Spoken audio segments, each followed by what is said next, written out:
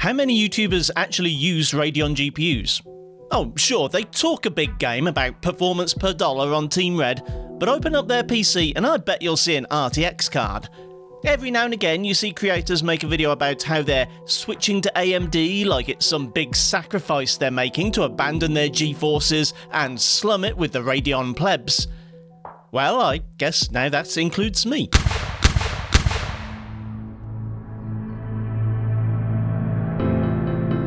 I've been using NVIDIA GeForce GPUs in my personal rig for almost 7 years now. I replaced a dead R9 290X with a 6GB GTX 1060 in early 2017, and since then it's been Team Green all the way. I don't want you to think it's out of some sense of brand loyalty, that's not my cup of tea at all. People who are loyal to brands are weird to me. Not that I don't think you can have a legitimate favourite, but being uncritical about a moral corpse simply because they made an ad and you believed it is naive at best. I initially stuck with GeForce because the hype was pretty strong around Pascal, but I didn't need an over-enthusiastic thumbnail to get me interested in RTX. In my teens, I was a bit of a nerd about 3D software, and I tried my hand at modelling and rendering with software like Povray back in the 90s. Back then, your average PC could take hours to render even a single frame of a ray-traced scene. The idea of a graphics card that could render RT fast enough for real-time game visuals was a big freaking deal, and I knew I wanted to experience it for myself. Since the launch of RTX, I've owned 3 different cards in the series: the RTX 2080, which I sold with the intent of buying a 3080, the 3060 Ti, which I bought when the reality of the scalper pandemic settled in, and it was clear I'd never get a 3080 for a decent price, and most recently the 3070, which I got for the bargain price of about £650, or negative $350 after I sold my 3060 Ti to a crypto miner for £1,000.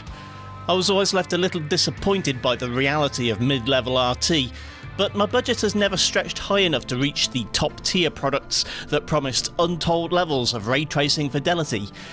Probably for the best, as most of those claims appear to be exaggerated, but the promise of better and better RT over time should have kept me tethered to NVIDIA like a modern-day Renfield. So, what happened? Why am I switching? Well,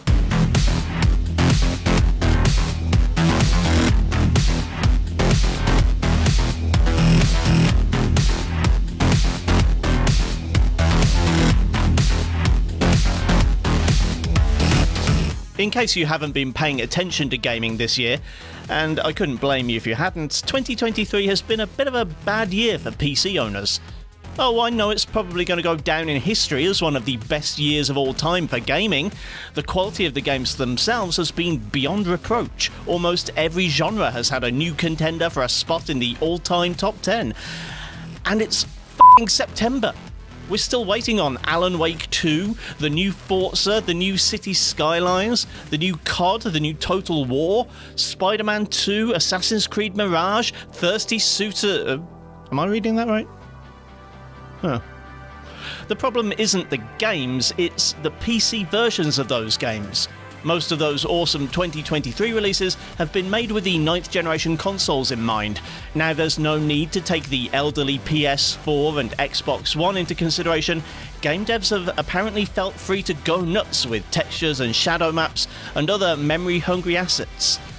Unfortunately, that creates a bit of a problem for PC gamers. The last few years of PC tech crises, from component shortages to cryptomania to mass scalping, have caused stagnation in the graphics card market. NVIDIA, the brand who hooked me with their fancy RT rendering, have always had a treat 'em mean, keep 'em keen approach to VRAM. My RTX 3070, a card from only 3 years and 1 generation ago, had 8GB. About the same amount as the Xbox Series S, Microsoft's controversial budget console that has been accused by some of holding back the generation. In graphics card terms, 8GB wasn't a lot by the standards of 2020. It's the same as the RTX 2070 and GTX 1070 before it, but it had mostly been enough in the past. Now it was starting to become a liability. Some games stutter and become unpleasant to play, others fail to load assets or rely on heavy upscaling and so become unpleasant to look at. This newfound shortcoming in my personal rig put me in the mood to upgrade, but because of the aforementioned stagnation, the options weren't looking particularly inspiring. The new RTX 40 series has seen Nvidia making some token efforts to increase VRAM, but on the whole it's been a bit of a cursed monkey's paw situation, with benefits in one area offset by cutbacks in others. Sure, the 4070 has 12GB of VRAM, but it's on a narrower bus than its predecessor, and I cussed out AMD for skimping on memory bandwidth on the budget RX 6500 XT, so I'm certainly not going to forgive Nvidia for doing the same thing on a card that costs more than twice as much.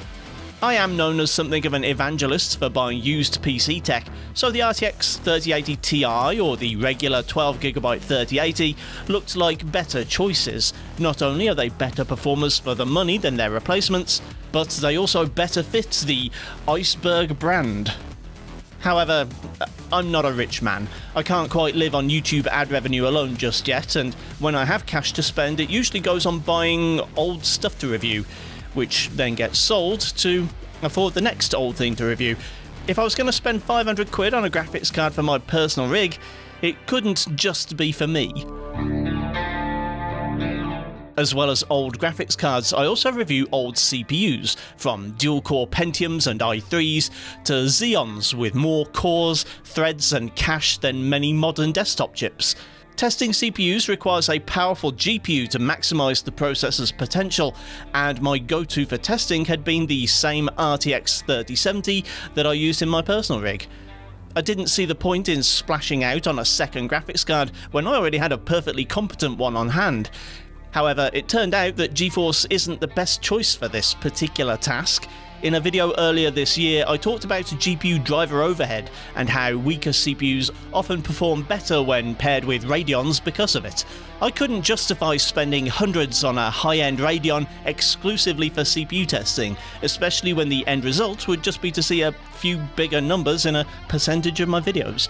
However, perhaps I could justify buying a high-end Radeon for both CPU testing and my personal rig. This wouldn't necessarily mean giving up on ray tracing altogether. Since the 6000 series, AMD has come up with their own RT solution, using the texture mapping units to calculate rays rather than dedicated purpose-made cores. This solution hasn't yet proven itself to be capable of keeping up with Nvidia, however, and from the benchmarks I've seen, it doesn't look like the RX 7000 series ray tracing is more than a few percent improved over the 6000 series.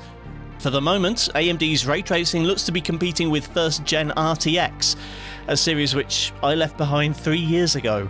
But hey, it's not like RT's everything it cracked up to be, right? Off the top of my head, I can't think of any RT exclusive titles that aren't derived from an earlier non-RT game. Quake 2, Portal, Metro Exodus, all of them came out in rasterized versions first, and I've already played them. If I want to play them again, but with RT, and my hypothetical AMD GPU can't run them without copious amounts of ugly upscaling, then tough luck. I knew the cake was a lie anyway. RT is making its way into more and more new games, of course, but often in a half-assed kind of way. Most games only use ray tracing for reflections, or shadows, or lighting, or maybe 2 out of 3.